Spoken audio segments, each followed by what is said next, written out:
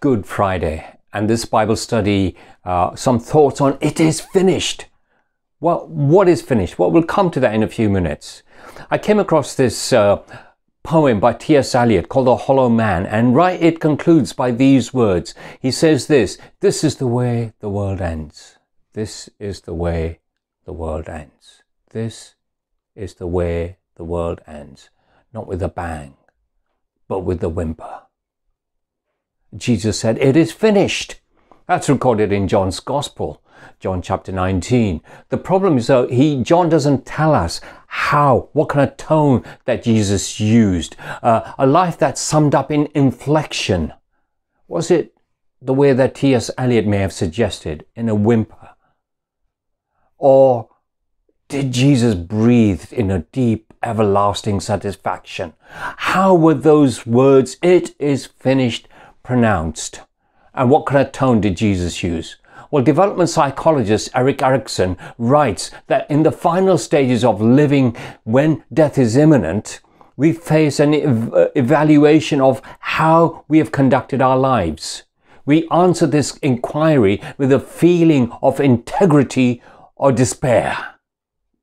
And now the story of Jesus is one of integrity. He embodied integrity itself. And so according to Mark and Matthew's gospel, when Jesus uttered the words, it is finished, it was with a loud cry.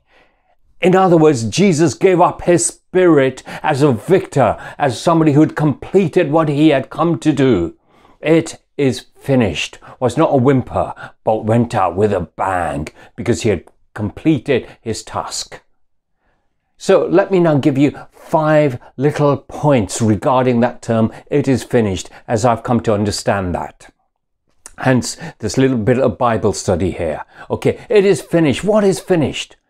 Well, firstly, man's power over him is finished. His persecutors, the religious leaders, the executors had done their worst. But it was Jesus who would not be broken by man's inhumanity.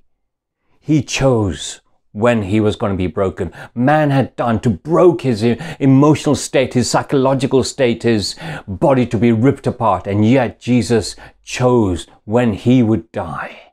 It is finished. Secondly then, when he said it is finished, what else was finished? The tyranny of the devil was finished. I don't think the church has awakened up yet, but it is finished. The power of Satan and his minions has been broken over humanity. So when Jesus uttered those words, it is finished, he went down into the depths of hell itself, and every corridor he went, it is finished. Your power over humanity is finished. You no longer have dominion. The power is gone. Satan's power has been bound. He is no longer able to come and do what he had promised to do all the time, which was totally and utterly destroy humankind and destroy God's world order. No, Jesus said, it is finished. You cannot do it any longer. And not only that, death itself has lost its sting because Jesus took away the death as well. And the penalty of death, he paid the price. It is finished. The power of Satan and minions is finished. Thirdly then, when he said it is finished, what else was finished? Well, the suffering of Christ and the demands of the law was finished. No longer are human beings under a legal system. In the Old Testament, when they had to produce all sorts of various sacrifices to atone for their sins, no longer is the case, but God's dealing with us is now based on his unique promise of grace. The righteous standard of God was met by Jesus Christ. The substance has now come. The sacrifices of the Old Testament were, as the Hebrews tell us, the book of Hebrews tells us, it was a shadow. But the substance, the true reality is Christ. And when he had come and he had taken all of human beings' sin upon himself, the judgment of sin upon himself, so we can now be completely free and receive the grace of God. It is finished. The suffering and the penalty that we had to pay is finished. Jesus atoned for all of humanity. Fourthly then, when Jesus said, it is finished, What else is finished? Temptation itself has finished. No more temptation. Its power of temptation has gone. It's no longer over him. No more dependence upon human agency. He has gone through the tunnel of temptation and he's come out victorious. No man has ever done that. This unprecedented act is an unrepeatable act. The power of temptation has been broken. And anyone who is in Christ, as Paul tells us in 1 Corinthians, that we are no longer, that temptation's power is no longer there over us. No man has been tempted beyond his means, as Paul tells us. And certainly, if we look to Christ when temptation comes, we don't have to submit to temptation. We can overcome temptation because Jesus Christ said, "It is finished." What's finished?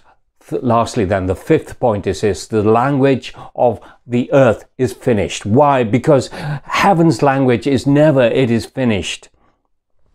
You see, Jesus lives in eternity, and we shall live with him, those who have a relationship with Christ, who have accepted his sacrificial death upon their cross for themselves. It is finished. Jesus now lives in heaven for eternity, and it's never going to be finished, because eternity means we keep on discovering new aspects of God. On this earth, we only have a hairbreadth understanding of who God is. There is so much more to him. So the limitations of this earth are finished in Christ. We've got heaven to understand his magnitude and his bigness and his greatness. It is finished. Heaven is waiting. So for us then, for those of us who are in Christ, man's power over us is broken. We no longer need to fear man. Okay, the fear of man is broken over our lives. Secondly, the fear of Satan and his minions is broken over our lives because Jesus Christ has conquered that. Thirdly, the power of temptation no longer has to come upon us. Fourthly, the suffering of Christ but led us into the ministry of grace, the understanding of grace, the new dispensation of grace to come into the presence of God. And then lastly, the language of the earth is no longer bound upon us because we are heavenly beings. That's why we pray, heaven come down. That's why we pray, your will as it is in heaven come down here upon the earth. Jesus said it is finished. Everything of this world is finished over those who belong to Christ. This Good Friday is truly Good Friday if you understand what Christ has accomplished. Well, I hope this message, this Good Friday message, has been a blessing to you. And if it has, please do give me the thumbs up.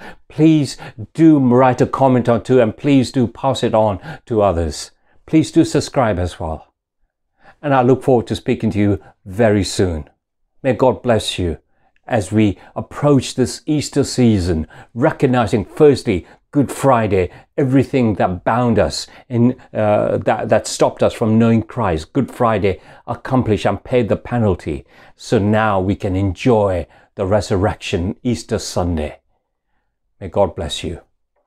Amen.